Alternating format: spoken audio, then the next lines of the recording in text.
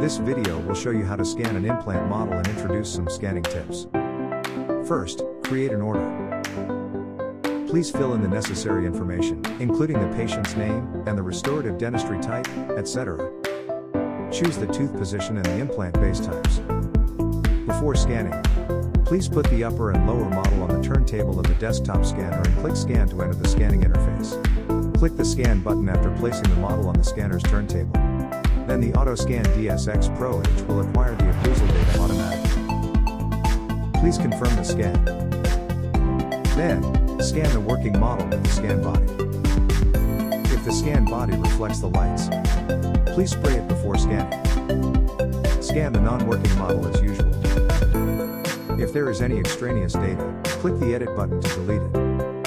Then after completing the scan, the software will align the occlusion with the upper and lower jaw data automatically. After scanning, choose and mark the teeth before extracting the scan body. One tip in this step is you can adjust the diameter of the column, making a suitable size that can cover the whole scan body, but also, do not cover the other data of the model. This is the basic working process of scanning an implant model using a scan body. Based on different applications and requirements, you can adjust the scan steps on the Workflow Settings panel, such as whether to extract the gingiva of the working model, or whether you need an articulator to transfer data to exocad, etc.